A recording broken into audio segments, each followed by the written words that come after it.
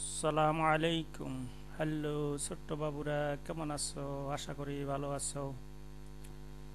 নোটখাতার পক্ষ থেকে তোমাদেরকে শুভেচ্ছা ও স্বাগতম। এখন আমরা আবার শুরু করছি আমার বাংলা বই প্রথম শ্রেণী। আজকে আমরা শিখব পাঠ 37 রিকার, অর্থাৎ এই রিকার দিয়ে শব্দ গঠন ও শব্দ লিখা আমরা শিখব। চলো এখন আমরা ছবিতে দেখি, ছবি দেখে গল্প বলিও শুনি। ছবিতে আমরা দেখতে পাচ্ছি যে একটি ষাঁড় আছে। ষাঁড়কে একটি রাখাল নিয়ে যাচ্ছে, একটি রাখাল বা কৃষক ষাঁড়টাকে তাড়িয়ে নিয়ে যাচ্ছে। পাশে দেখতে পাচ্ছি যে আমরা একটা হরিণ ছানা অর্থাৎ মৃগ ছানা, এটি ঘাস খাচ্ছে। পাশে একটি ষাঁড় আর একজন লোক বা কৃষক আছে। তাহলে আমরা এখন ছবি দেখলাম, এবার একটু আমরা পড়ে নিই। বিষ এলো দৃঢ় পায়, মৃগছানা তৃণ খায়। বন্ধুরা আবার আমরা বলি, বিষ এলো দৃঢ় পায়, মৃগছানা তৃণ খায়। বন্ধুরা আমরা ছবিটা আর একটু ভালো করে দেখি। এখানে বড় একটা ষাঁড়, ষাঁড়টাকে নিয়ে যাচ্ছে একজন কৃষক বা রাখাল। তার পিছনে আমরা দেখতে পাচ্ছি যে ছোট একটা কুঁড়ে ঘর, আর দূরে দেখা যায় এটা দূর আকাশ। এই পাশের চিত্রে আমরা দেখতে পাচ্ছি যে একটা হরিণ ছানা, সে ঘাস খাচ্ছে। আর অনেক দূরে একটি তাল গাছ, আর এখানে আছে হরিণ ছানার পেছনে আছে, অনেক পেছনে এখানে আছে ষাঁড় ও রাখাল। এখন আমরা এটি আবার পড়ে নিই। বিষ এলো দৃঢ় পায়, অর্থাৎ ষাঁড় এলো দৃঢ় পায়। দৃঢ় পায় মানে শক্ত পা, মজবুত পা।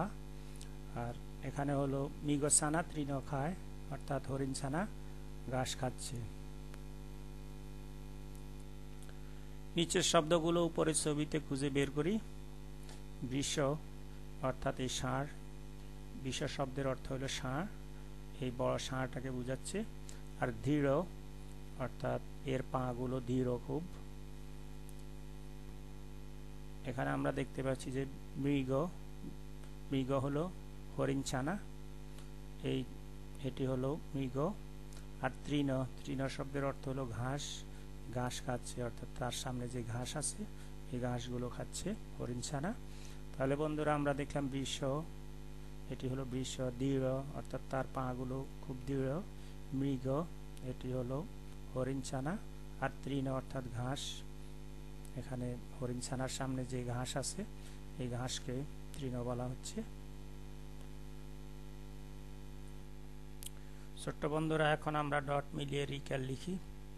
রিকার এইভাবে লিখব, এভাবে নিচের দিকে গিয়ে আবার এদিকে নিচের দিকে। এটা সাধারণত বর্ণের নিচে থাকে। তাহলে আমরা লিখি এখানে রিকার, আমরা লিখব এভাবে নিচে, এভাবে নিচের দিকে রিকার, এভাবে বাঁকা করে তারপরে নিচের দিকে।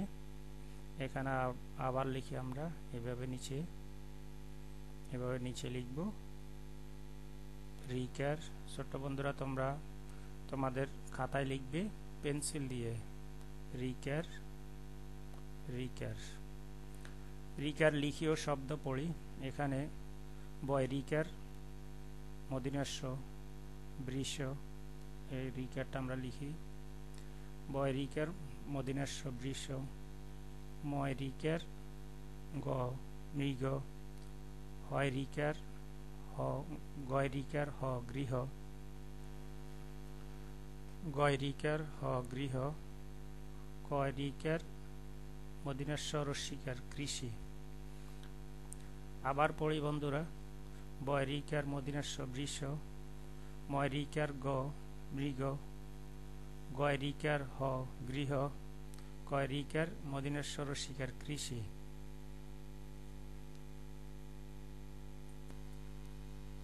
পড়িও লিখি। কৃষক কৃষিকাজ করেন, বাবা মৃগেল মাছ ধরেন।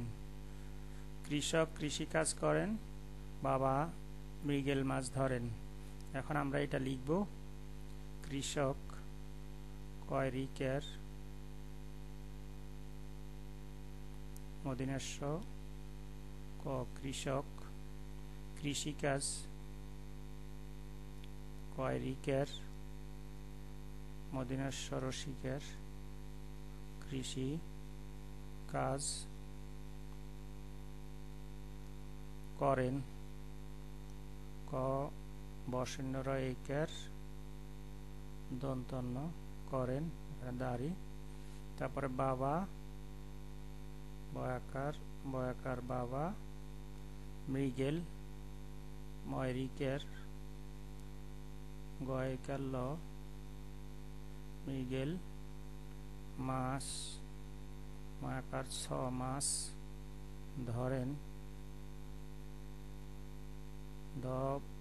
ধ বসন্যর একের দন্তন্য ধরেন। তাহলে আমরা শিখলাম কৃষক কৃষিকাজ করেন, বাবা মৃগেল মাছ ধরেন। এখানে ছবিতে দেখা যাচ্ছে যে একজন কৃষক হাল চাষ করছেন, অর্থাৎ কৃষিকাজ করার জন্য তিনি জমিকে প্রস্তুত করছেন হাল চাষ করে। আর এখানে নদীতে একজন লোক মাছ ধরছেন, একটা মাছ তিনি পেয়েছেন, সেই মাছটা তিনি উঠাচ্ছেন। সেই কারণে এখানে বলা হলো যে বাবা মৃগেল মাছ ধরেন। অবশ্য এই মাছটা মৃগেল মাছ। চলো বন্ধুরা, এখন আমরা আজকে কি শব্দ শিখলাম সেগুলো একটু দেখে নেই। আজকে আমরা শিখলাম বৃষ বয়রিকের মদিনাস্য বৃষ।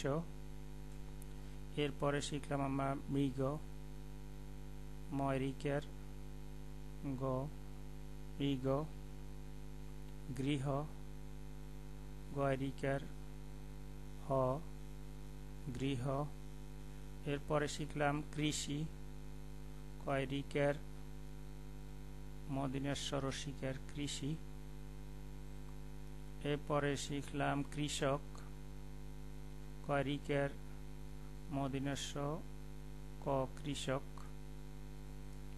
এরপরে আমরা শিখলাম মৃগেল ময়রিকের গয়কের ল মৃগেল।